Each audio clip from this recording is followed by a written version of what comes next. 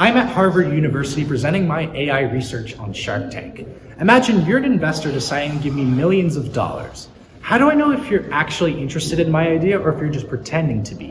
Since over 90% of communication is done through non-verbal measurements, the way I would do so is I would look at your body language and other variables to then determine how interested you are with a more holistic view.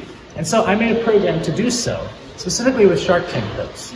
And so ultimately what the program is going to output, it's going to output different interest levels in different domains. And so from that I can determine bias and ultimately use this tool to mitigate bias while also funding the best ideas. And so how this works is I go through different episodes of Shark Tank and I only look at the parts where the sharks themselves are featured on camera. And I do a bunch of, and to analyze the body language, I do pose detection. I took those coordinates of the body positions and I put them into a convolutional neural network I've built, which then outputs an interest level at that moment in time. I graph the interest levels over time, and then I aggregate them to get one single value for all the sharks, as well as each values for individual sharks. And that's how I get the positivity score for the body language. The facial positivity also works the same way. I look at how the sharks' facial emotions are, and then that determines their positivity. For the audio, I look at the tone of how the sharks are speaking. So not only what they're saying, but how they're saying could also influence their decision making. And so I do the same thing. I cut out only parts where the sharks are speaking, and then I put that also into a model I made, the convolutional neural network, which then outputs the vocal emotion, and then I graph that over time and do the same thing. Verbal positivity is the easiest. That's just the transcript of the show. I do the same thing here. And then once I get these four different interest levels, what I can do is for each episode, I can then run a series of correlations with these variables as well as different variables from the show.